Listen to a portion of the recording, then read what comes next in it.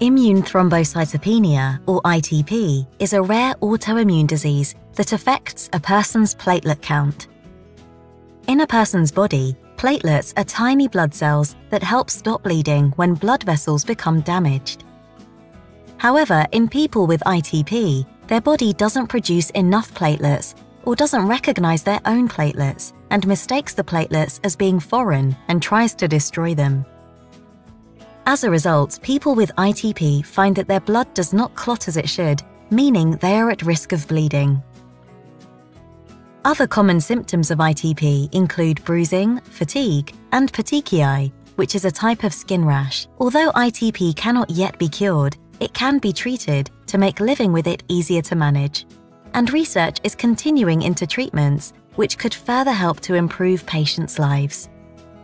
ITP is not contagious, so there is no need to worry about passing it on to others. Want to learn more about ITP?